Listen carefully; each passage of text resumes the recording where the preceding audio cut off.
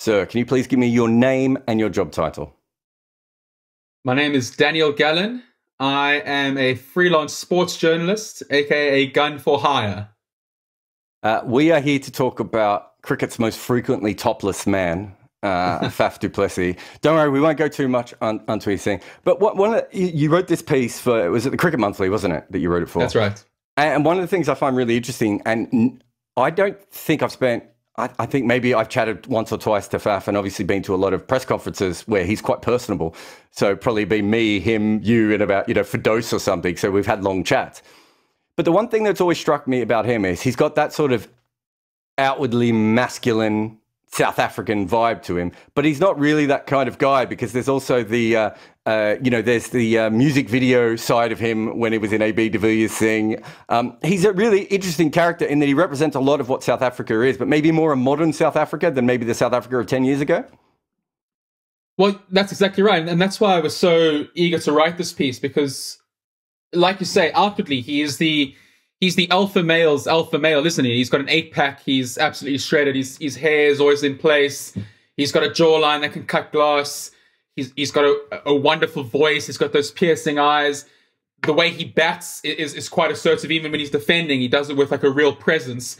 And yet, for me, his greatest contribution to South African cricket is the way he's recalibrated the way that we think about the South African captain. When I was coming up, my first captain was Hansie Cronje, and he was South African cricket. He was the man hand chosen by Nelson Mandela to serve as the midwife between two eras of the history of the country.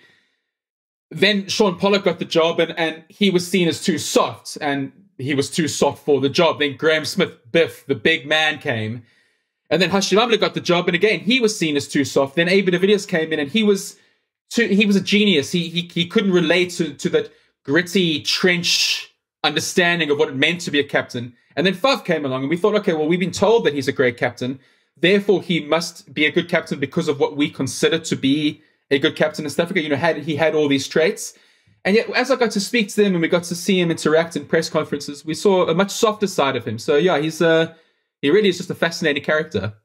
It's funny too, because a recent podcast I did was with Mel Farrell about Aaron Finch. And when I talked to people about Aaron Finch as a captain, one of the things that a lot of players mentioned to me was that he knows what it's like to be a fringe player, but he's also knows what it's like to be one of the best players in the world. And the ability to sort of transcend those sorts of things. I mean, Faf's career was quite late blooming, realistically, when you look at it, wasn't it? I mean, he wasn't... I remember watching him play for Lancashire and just everyone talking him up. And I was looking at this guy going, he's a good fielder, but his leg spin's rubbish. And I've never seen him make a run. And he basically went from Lancashire to Chennai and then back to South Africa. It's a really interesting tale. Yeah, it starts even before then, being the best friend of AB de Villiers. And, they were tracking together in high school. And in fact, there was a stage where Faf was ahead of him. But after they graduated, AB de Villiers' career shot for the moon, and Faf's progressed steadily, with respect. He got into the franchises, or the team below the franchise, the Northerns, below the Titans in South Africa. So he was tracking okay, but the constant comparison with AB de Villiers meant that Faf du Plessis had to learn to be comfortable with vulnerability, to be comfortable with insecurity. And I think it was growing up in the shadow of a genius, of such a giant like that, you'd either fade away or you'd learn to thrive. And I think the lessons that Faf learned in those early years definitely helped him when he became captain. He could relate to players who were going through their own personal struggles, and he could shepherd a team that was, frankly, maybe the weakest in South Africa's modern history. So yeah, those early lessons have definitely stood out for him. Just one other thing that I want to mention, because you really mentioned Hansie Cronje. I remember in, 2013, 2014, when Graham Smith was retiring, I wrote a piece saying that it was incredible that people still believed Hansie Cronje was a better captain than Graham Smith. And I didn't realize I tapped into an open wound on Afrikaan versus white English cricket culture, because I suppose, being an Australian, there's white players, and then there's what you referred to as coloured players, and then there's black African players. I can kind of get my head around that, but I hadn't also put in the fact that there are different kinds of white players, and that there's this big thing. Faf being a captain and being so successful at it, is that a point of pride for the Afrikaner community? I think so. I think it's less important now in cricket. When Hansi was captain, obviously before him was Kepler Wessels, and Kepler and guys like Alan Donald, they started their careers in a time when an Afrikaans player in the team was a very rare thing. Cricket was the sport for the English speakers, and rugby was the sport for the Afrikaans speakers. And obviously this created this tension and friction, and Anglo-Boer War, and you pull a thread long enough, you get to some human atrocity in the past. But I think it mattered less, but probably still mattered for some people. I mean, Graham was just this titan. He kind of loomed large over the entire industry. I think he in a way transcended identity politics, although I'm sure the comment sections on that piece would differ with that statement. I think Faf did embody a particular type of Afrikaans masculinity, but like you said, he had that softness about him, which sort of hazed the edges of his identity, which made him relatable to people of all cultures. The other big thing you hear about him is what I suppose it became a leadership thing, but I think it goes back further than that. Was you talk about you talk to people at his school, and he would stand up for people, the players in his school, to the coaches, and he went to a very good school. Obviously, AB de Villiers was there. There were other very good athletes as well as cricketers that went there. The fact that from a very young age, he was the sort of person who would stand up for, fellow players, fellow kids, whatever, certainly seems to have been something that, it's quite clear now that is a big part of his identity. He never quite said it. I asked him if he ever felt a sense of destiny, that being captain of the Proteas was something that he was made to do, and he's media trained and he knows better than to say, yes, I feel like that was my birthright. But I do get the sense that leadership was something that Faf believes he was born with, and we can have the debate, are leaders born or they're made? But I think Faf believed that he was born with leadership, that it was his responsibility to stand up for people, that it was his duty to lean in to conversations, to stick up for his mates. We saw that in the stairwell of Kingsmead when he stood up for Quinton de Kock, even though one could argue that maybe Quinton had it coming. We don't know what he said to Warner. It's a bit more nuanced than that, but leaned into that situation. And I think that anecdote that you referenced about how he stood up to his coach and to teachers, I think even from a young age, he felt that if anyone's going to do it, it should be me, because I'm equipped to do it and because I'm born to do it. And it's almost like his cricket abilities had to catch up with that leadership traits that he had. Because one thing I noticed, so I think you might remember, I wrote a piece when I came to South Africa, whenever it was, before the COVID, or during the start of the COVID. We didn't know it was COVID, but when I was out there and I talked to a bunch of South African spinners, most of the test spinners, but also some coaches of spinners. And every time you talk to someone who'd been through the international team, the way that they talked about Faf was so. I talked to a lot of cricketers, and quite often they talk up their, the big players on their team and the captains, but they all kind of said the exact same thing, which was that Faf went off to Chennai, spent a lot of time with MS Dhoni, and then came back with a completely different theory about spin bowling and how to deal with it. But it was really the empathy that he came back with. And I know that, Imran Tahir will forever, be a failure in Test cricket. But if you look at the way that Graham Smith sort of captained him, he captained him in a way that a traditional South African captain would handle a spinner. And Faf just obviously saw that from, up close, and maybe, worked it out, and then working with MS Dhoni. But there was a real understanding of what a spinner, especially a South African spinner, needed, that he was willing to give it. It was so universal. Everyone I talked to mentioned it. It's true.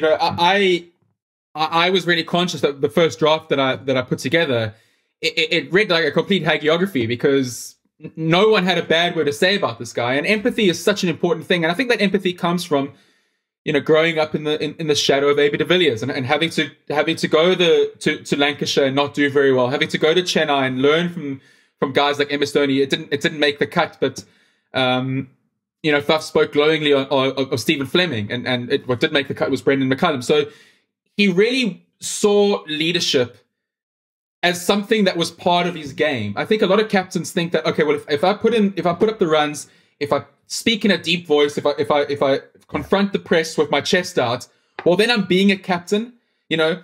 Whereas I think Faf, like playing a straight drive or working out a deficiency against spin bowling, I think Faf saw leadership and captaincy as a craft that he had to work on, as well as a natural skill that he had. And I think that can only come from someone who is naturally empathetic to the struggles of others. I'm not getting to this person in the way that I would like. My message is not being received by this bowler, by my understudy, by my coach above me. How else can I do it? In the same way that one might figure out how to face a short ball or how to bowl to a batsman who's really good on his pads, something like that. So yeah, I think empathy is definitely a word that circles the Faf du Plessis narrative. Yeah. And you briefly touched on, you've mentioned it a couple of times, the AB de Villiers thing. So it felt like to me, as a writer reading your article, that you were really trying to probe into the subconscious of Faf when it came. I mean, I was trying to think about. It's an incredible situation that they have, because AB de Villiers is unlike kind of anyone else in cricket. And I wrote a piece recently about how I think he could play until he was 45 if the various joints in his body sort of stand up, because he sees the ball so much earlier than everyone else.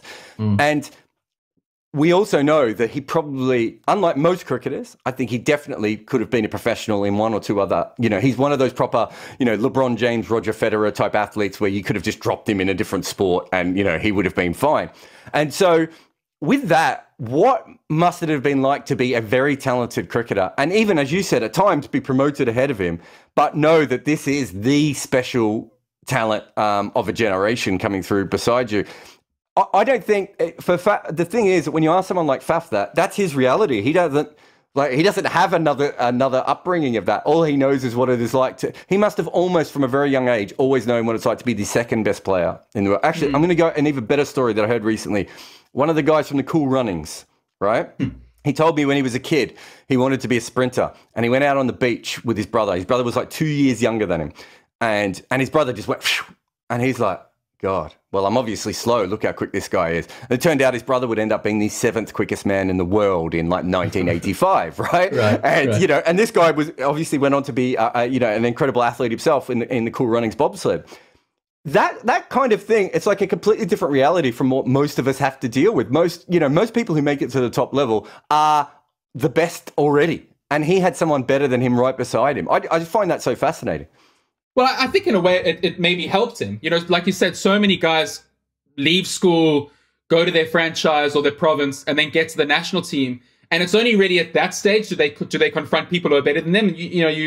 How often do you see guys dominate in the county and state cricket and provincial cricket, and they come up against someone who's worked them out, and they just get the yips and they struggle? I think Faf learned an important lesson early on. He had so much in any other school in the country in that year. Faf du Plessis would have been the biggest product to come out of his school. But because he was next to the all-time great, certainly the best cricketer that I've ever seen, and the way you write about him, I think we may hold similar views with that, or at least similar, if not the same. So I think he learned a valuable lesson, and it was hard to probe with it. So you say as a writer, you were thinking, okay, how do I probe that? In the pre-agreed set of questions, I got back a screenshot from the South African press officer with all my questions written out. There were about 20 or 30 of them. And there were 2 big black lines. And those 2 black lines were crossing out my questions directly relating to AB de Villiers. So Faf didn't want to talk about it.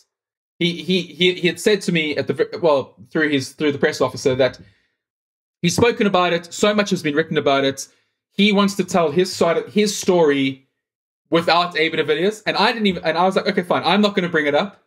If it got to like the last 5 minutes and we hadn't touched on it, I probably would have tried to shoehorn it in.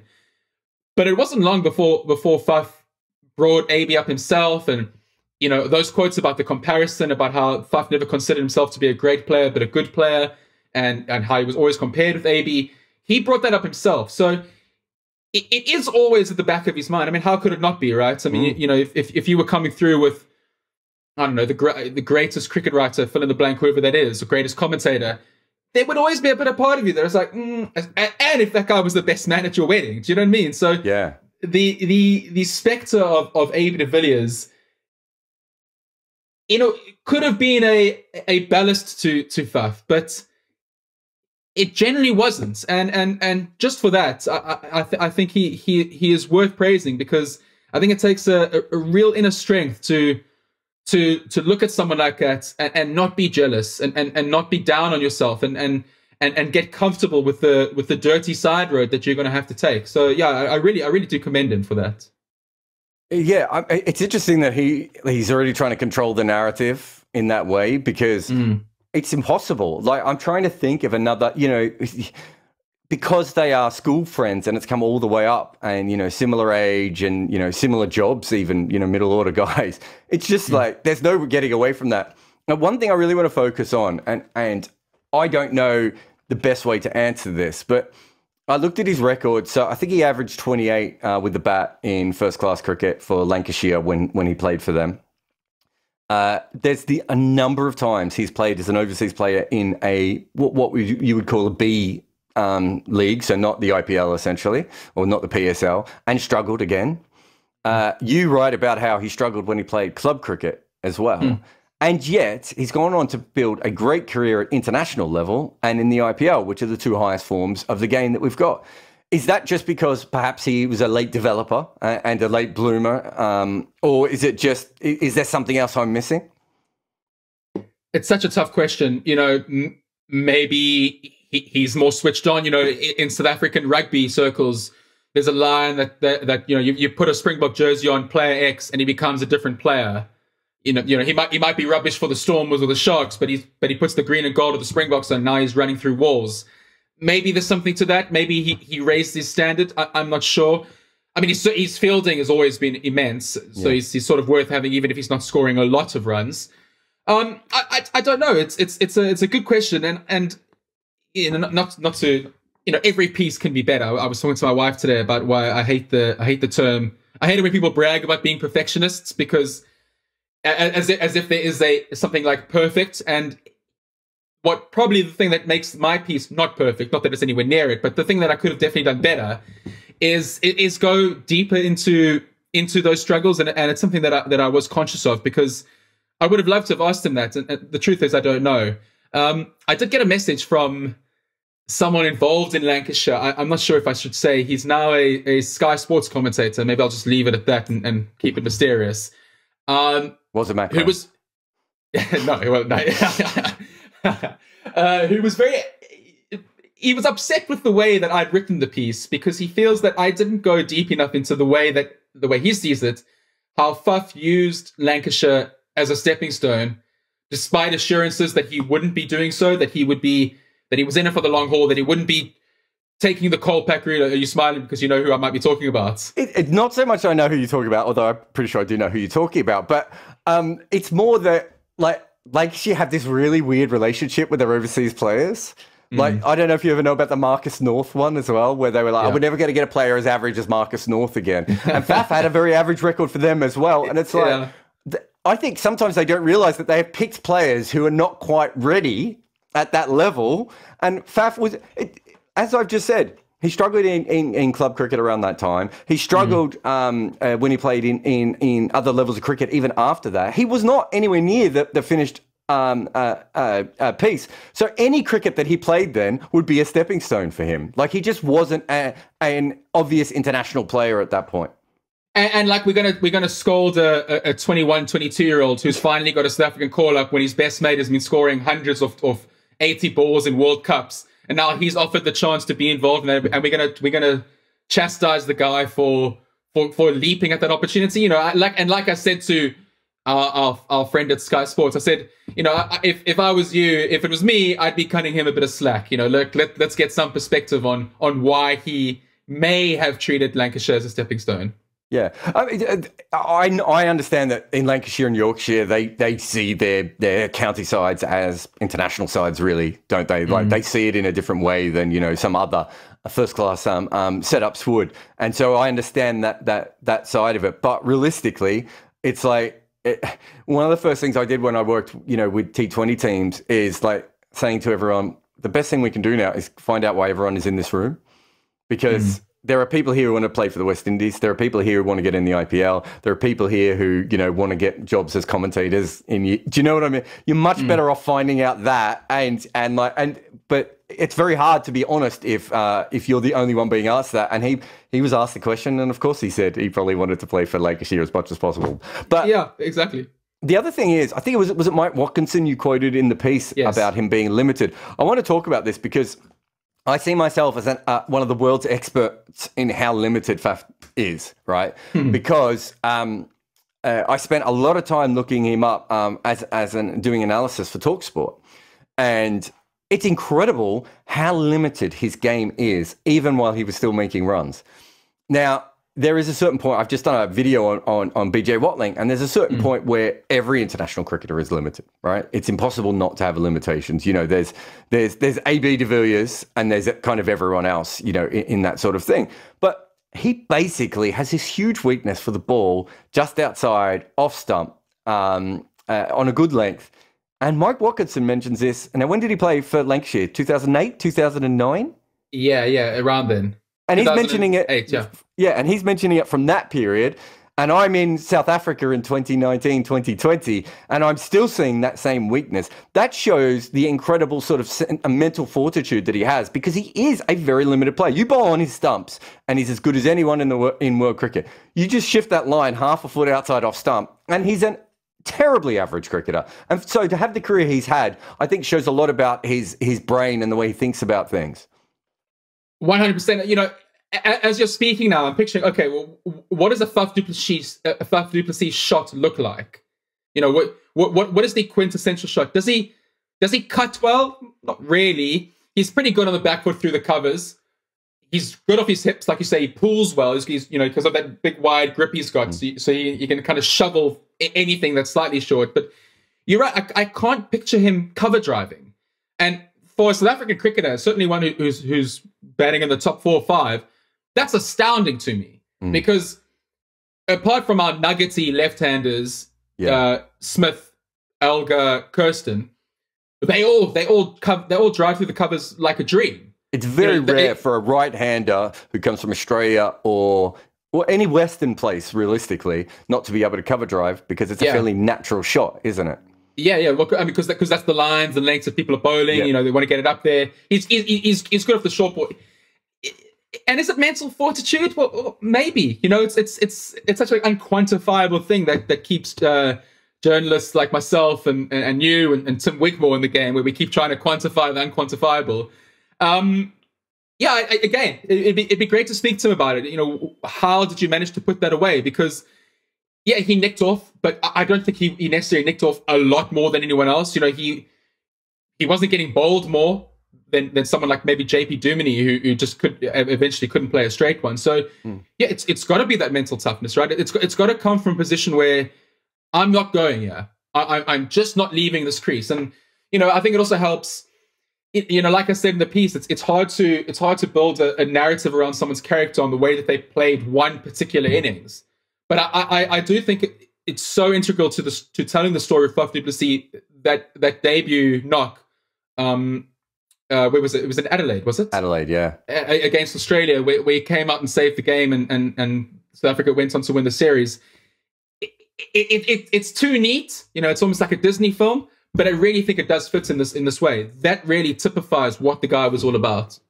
Well, the interesting thing is, 2 of his most famous innings are, final innings, knocks and everything. But so I checked this because I would always do this. He averaged 27 in the 4th innings, which is top 6 batsman in Test cricket during his career. Averaged 30. Right, wow. So he's actually for an above-average player. That's a very, very low mark, considering we remember him as that. So that's kind of what I mean is that most players know their weakness one way or another. Like, that's what you're trying to do. In fact, you got me in touch with Dr. What's her name? Cherie Caldwell? Cheryl Calder. Yeah. Calder. Yeah, I got that wrong in every different way, but I was so close. And she was saying to me that the first thing she learnt working with professional athletes is how they hide their weaknesses. And sometimes they don't even know. It's just a natural thing of, whatever you're not good at, you find a way of nullifying. But in his case, it's like, those not being able to play a length ball outside off stump, and also struggling in the fourth innings, and yet building the career that he ended up building, and playing the innings that he ended up playing. It doesn't actually make sense. They don't quite correlate, which shows to me that there is something else. And the other one that I remember, and I think Neil Manthorpe told me this, and I don't know if you've ever heard about it or written about it, but there was a period, I think not long after he became a captain, where he went to all the groundsmen and said, make the pitches really spicy, because this is going to help us. And then he went back to the batters and he said, look, we're going to get hit a lot, and we're going to break our fingers, and we're going to be hitting the chest, and we're going to be hitting the head, but we're going to be used to it, and so we will win more tests, and everyone else will struggle. Like little things like that. Again, I think that's almost looking at his batting and going, do you know, what's our strength? Our strength may not be talent at the moment, but it might be that we have a bunch of tough guys who are used to these kind of pitches. How do we win with that? And that story is sort of how he built his career for me. I think going to a team like that and saying, we're going to get hit a lot, we might go out, but we've got the bowling attack to do that. Going to his batters, I wonder how a guy like Graham Smith would have done that. And I contrasted with Faf. I think Faf is also more... I think you have to be a captain who is accepting of failure and ineptitude in a certain way. I think if Smith did that, you would have seen a lot of rotation among the top six if he was captaining this side that Faf captained. You know, when you got Hashim Amla, AB de Villiers, Graham Smith himself, Jarrod, you know, you can prepare whatever pitch you want. They're probably going to be okay. But if you've got the top order that Faf had, and you in giving those instructions to the groundsman, the fact that he was able to retain some sort of consistency, and the fact that his team did struggle while doing so, I think really speaks to how he was accepting of people's shortcomings. And you know, just on Faf's numbers, I was quite surprised when I started doing the numbers, because in my mind, Faf is a much better cricketer than the numbers show. And I think in my attempt to deviate from the hagiography that this had developed into, I try to say that the numbers don't quite tell the story, because if you just look at the face of it, he's not really going to go down as a South African great, is he? He's, you know, to steal a cliche from football, he was more a player of great innings than a great batsman. But again, I'm fine with that. You know, I'm comfortable with that. Like I have no problems, there in black and white, saying that Faf du Plessis deserves his place in the pantheon, another cliche, of South African greats. Yes, for the runs, but for so much else, and for what he is, and for what he embodied, and you know, for those little things like that of saying to his team of frankly limited batsmen, guys, good luck. We're going to go play on the toughest wickets in the world. But I back you because I'm right there with you with my limitations. Did the ball tampering thing affect him in South Africa at all? No, not in South Africa. is the short answer. Easy. Yeah, we can be a bit, you know, my country right or wrong, especially with our sports. Some people are like that with our political parties as well. But when it comes to our sports teams, you know, Skulkberger can gouge someone's eye out at a rugby field. Hansi Cronje can commit the worst. I mean, you know, people still defend Hansi Cronje. It's yeah. Yep. So and also, you know, if I don't know if that's because people put up, you know, just like shrug their shoulders at the crime against humanity that apartheid was. So it's like, you know, it's mint sweets on a cricket field. That's not so bad. And also, if we compare it to what Hansi did and we let him off the hook, well, you know, a zipper, it's not so bad. Also, that it was against the Aussies, the second one that is, not the zipper. It's like, well, you know, whatever we do to the Aussies is fair game because they're a bunch of bullies and who cares what we do to them. Also, that incident at the airport where a security guard pushed a Nine Network reporter, I believe it was. So no. So we certainly circled the wagons rounds and we weren't bothered by it at all. I think that considering what happened to the Australians, he's done very well to be so untarnished globally by it. But I think partly it's because people do respect, you know, Steve Smith was the best player in the world, and David Warner was, you know, one of the best two openers in the world for most of his career, and they were still cheating. There's a big difference, I think, between that and what Faf did. Even if you and I know there is no difference, like The only difference was the actual implements at the end of the day, and whether something was brought on the ground specifically to do it. Right. So there's a level there, but he was also caught doing it twice, and he was caught doing it twice. Also, Vernon Philander was caught doing it during his reign as well. So I just find it really interesting, and I think a lot goes back to that he's always been a humble person, and I think the cricket fans kind of almost respect his game, like the way he's going about it. One of the really fascinating stories that I'd kind of forgotten was that probably very close to one of the only times that South Africa has actually choked in a World Cup. He was at the crease in that game against New Zealand where they did actually look like they lost the plot a little bit. I didn't realize that he got death threats for the run out of AB de Villiers and everything. I think if that was another cricketer, that would be part of their public narrative a lot more, if you know what I mean. And he just sort of takes it on his impressive frame and gets on with it.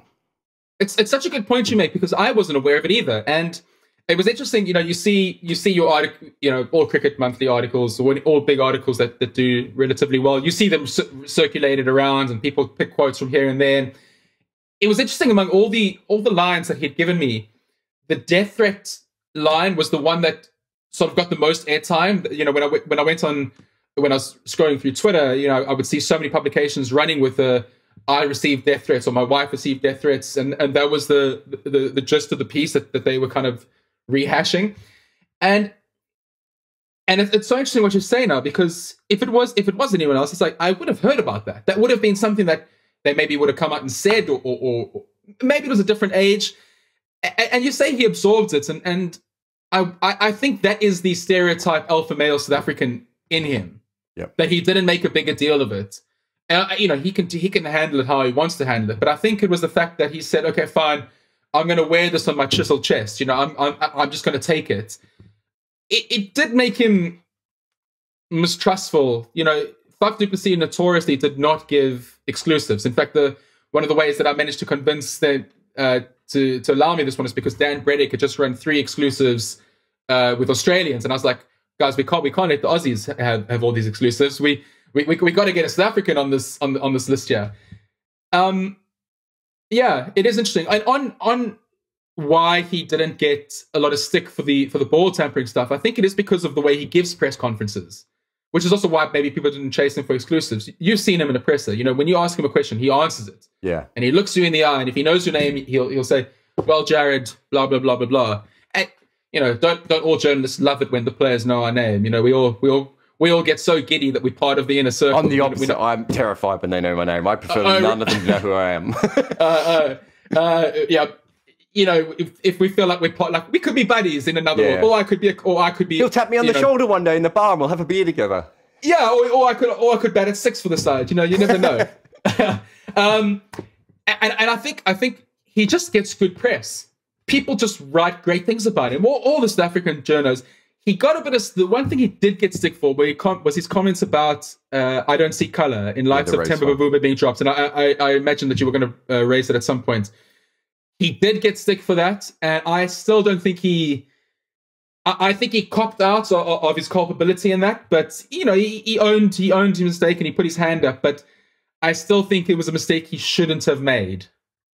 Yeah, it's a very interesting one, and I think there's been a lot of pressure over the last 2 years now to believe that these athletes should be cognizant of what is happening around them in the world and all these sorts of things. I saw South African players, non-white South African players, tweeting with the hashtag All Lives Matter, and you realize that they don't always know exactly why they are tweeting things. And you look back to that Rebel tour when the West Indians went to South Africa, and the incredible book by Ashley Gray on that, and he was saying a lot of them just didn't really know. They knew South Africa was bad for black people, but they didn't really know what that meant. They just knew that they were being offered jobs.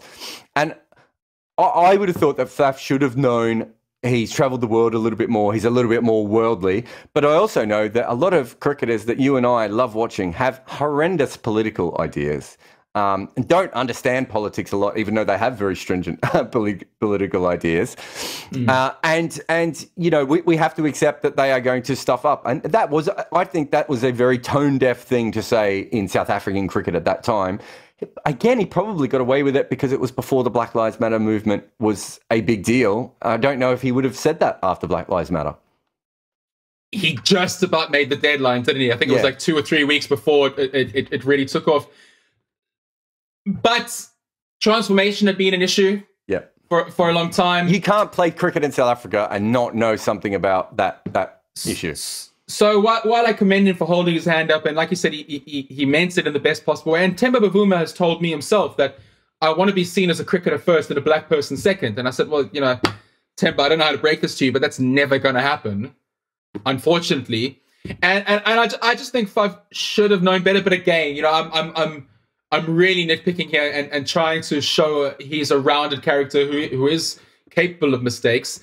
But he immediately came out and said, you know, all lives don't matter until, in capitals, Black Lives Matter.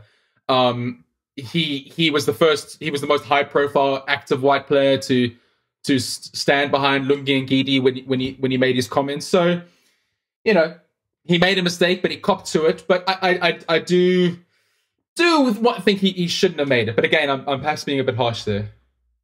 Just on him, there's a line in your piece where he says, I never considered myself a great player, but I knew I was a good player. You put him in the pantheon of greats, but I think that you are probably looking at his impact on South African team, maybe his impact on South African culture at times. You know, you're probably factoring in his fielding and the one-day cricket. Where do you think cricket will remember him in 5 to 10 years? Well, as an ODI cricketer, I think he is a bona fide modern great. I think his numbers do support that. He very often led the batting in limited overs cricket. Like, he was South Africa's premier batter. Even, well, I was going to say even with AB de Villiers, but I don't stand by that.